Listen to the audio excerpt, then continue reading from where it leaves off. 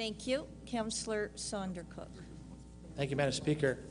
Colleagues, this is too important of an issue to really play politics with. And in fact, many of us, me speaking as a commissioner now, have sat through the entire process.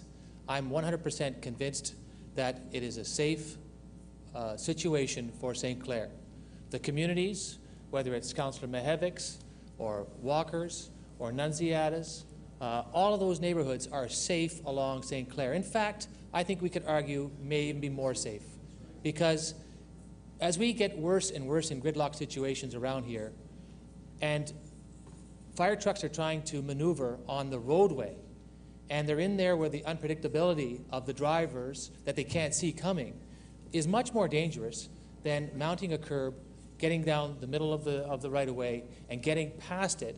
And now the rest of the traffic has seen what's going on here, and then they get out of the way for a fire vehicle to get back on the road, to make a right turn, to go down to a house or whatever the situation may be.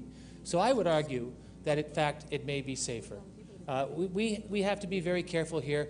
We don't want to send out a message, Councillor Otis or Councillor Holliday, to our constituents to say, storm City Hall, we don't have a safe situation here. We've heard this argument with speed humps. I take my job very seriously about trying to have a situation through my ward where fire trucks can get to a residential property very, very quickly without having to encounter speed humps, because they're on the small residential streets. So you preserve those residential arterial roads in your communities so that the fire trucks can get there quickly. So let's be realistic here. You look down St. Clair, a fire truck mounts that right away, and they can get around streetcars very, very easily, because they'll be dead stop, rest assured, and they'll get to their destination quickly. Thank you.